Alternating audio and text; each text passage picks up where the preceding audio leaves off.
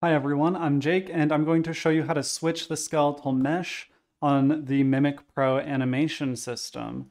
So first off, you might notice in the Mimic Pro folder, there are two included skeletons. There's the Unreal Engine 5 mannequin skeleton and the Unreal Engine 4 mannequin skeleton, and both of them have sockets included for each controller and the POV.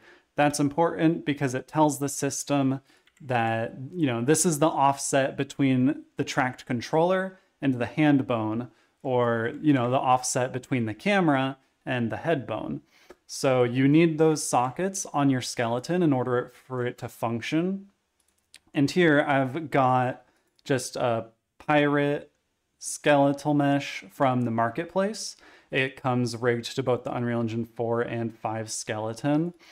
And so if I want this to work with the system, I'm just going to assign it the proper skeleton from the Mimic Pro directory. And now you can see it has those sockets on the skeletal mesh.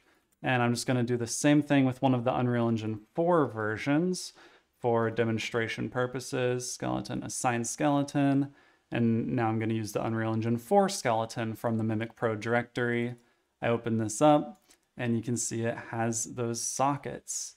So now if I come into my character blueprint and set that as the default skeletal mesh, when I press play, it is working just as expected with that Unreal Engine 4 skeleton. And now if you want to change meshes at runtime, the only thing you have to do is set the skeletal mesh asset. That's what these mesh change blueprints do, is when the player overlaps with it, it just gets the skeletal mesh component and sets the asset. And then the VR body component will handle everything. It'll apply the right animation blueprint, remeasure it, recalibrate to it. All you have to do is set the skeletal mesh asset as long as it's assigned to one of the skeletons in the skeleton library. Now you'll also notice there's a SKM settings library, and this is in case you want to change the settings on a per skeletal mesh basis. So for example, the Unreal Engine 4 mannequin is a hard body with, ball joints for the wrists. You don't want to use twist bones for that. So I've added it to this SKM settings library and disabled the twist bone solving for the arms and legs to keep it looking natural. And yeah, that's about it. So now I can, copy this mesh change blueprint, assign it. Oh, that's not right. I can assign it this skeletal mesh. I'll do the same thing for the Unreal Engine 5 pirate that we assigned. I think it was this one.